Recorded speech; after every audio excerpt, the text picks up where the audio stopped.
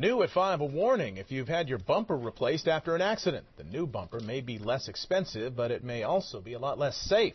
Sacramento Bureau Chief Nanette Miranda has the story. The California collision repair industry is warning drivers their replacement bumpers after an accident may not be as safe as the original ones from the manufacturer.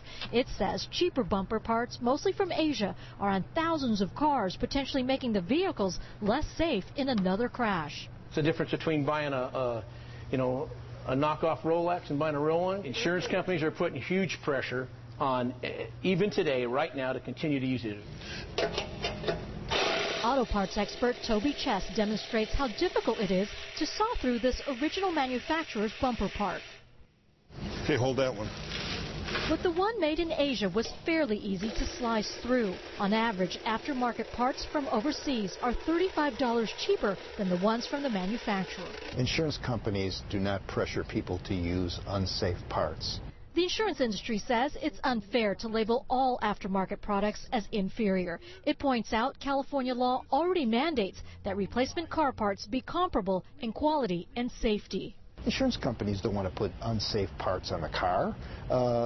They're our customers. We want to protect them. Crash test video from MGA Research shows how well a manufacturer's bumper system holds up. Similar parts made in Asia were put to the same test, but they collapsed.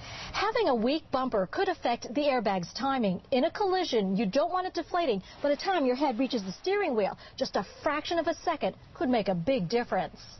Assemblyman Dave Jones, who was running for insurance commissioner, called on insurers to identify the cars, notify customers, and replace the unsafe bumpers. If not, he's ready with legislation that forces them to do so.